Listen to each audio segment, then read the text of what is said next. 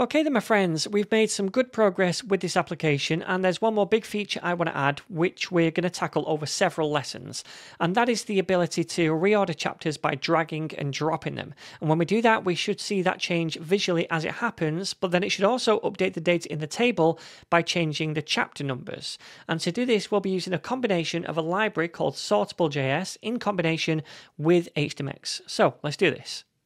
The first thing we need to do is make a script for the outline page, and I'm adding it to the outline page and not the chapters page because we only need this script to load if JavaScript is enabled and we see the dynamic HTMX driven outline page.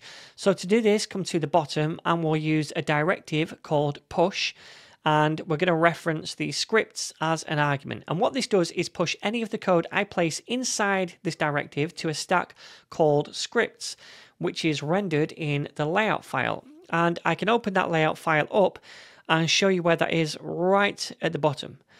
So then let's head back to the outline page and flesh this out. First of all, I'm going to copy the CDN link to the sortable library from my course files, and I'm going to paste it in right here so that we can actually use sortable. Next, I'm going to make another script tag below that, and inside this script tag, we're going to say HTMX, and then we're going to use the onLoad function or method on that and invoke it. And we pass in a callback function which automatically receives a content argument. Okay. Now, this onLoad method is actually an event listener, and it gets triggered and fires this callback function whenever HTMX dynamically loads some content into the page. And this content variable is that HTML content or a JavaScript version of it. In our case, when this outline page loads, the function should fire twice because we have the chapters content loaded as well as the codex content. But we're only concerned with the chapters content, right? So we could then nest an if statement inside this function to check the ID of the content. So we're going to say if, and then parentheses, we're going to say content.id to grab the ID value of the content wrapper, if you like, the parent element, and we're going to see if that is equal to the chapter list class. Then, if it is, we can do something. And this ID, by the way, is the ID of the parent element of the content that we load in. I can show you that by opening the chapters index page and coming to the div element just inside the fragment, which has this ID right here. All right. So now we can fire some code only when that chapter content gets loaded in. And this is where we can set up the list to be sortable.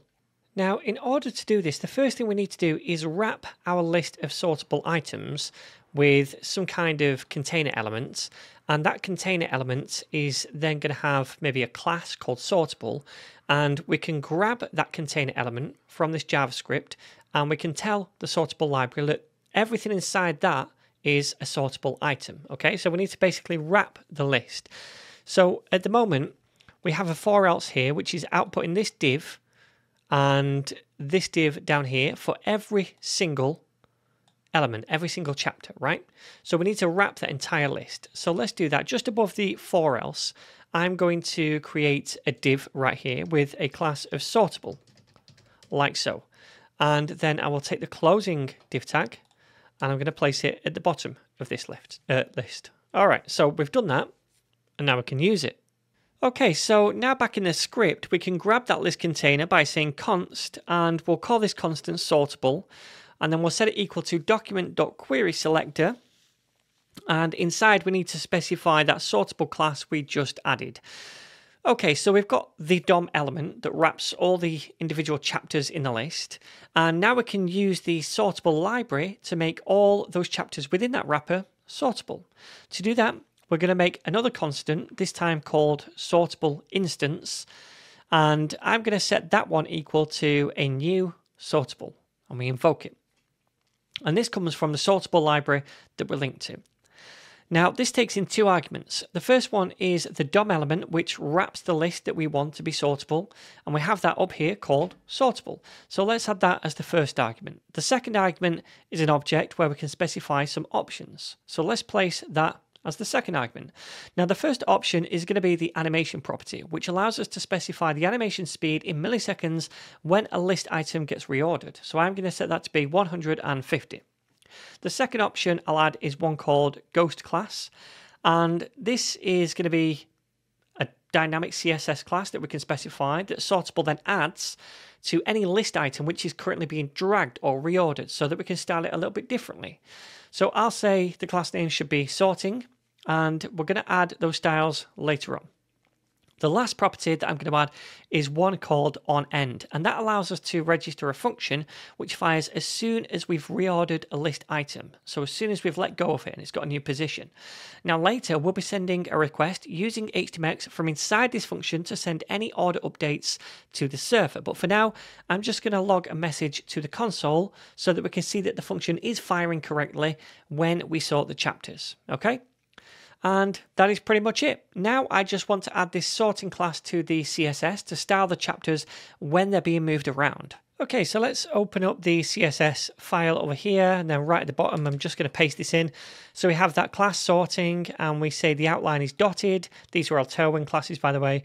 We give it an indigo color, the outline, and we say the opacity of the element is 50. So this means while the chapter, the list item, is being dragged around and sorted, it gets these styles. All right, so it looks a bit different. Cool. Let's try it out.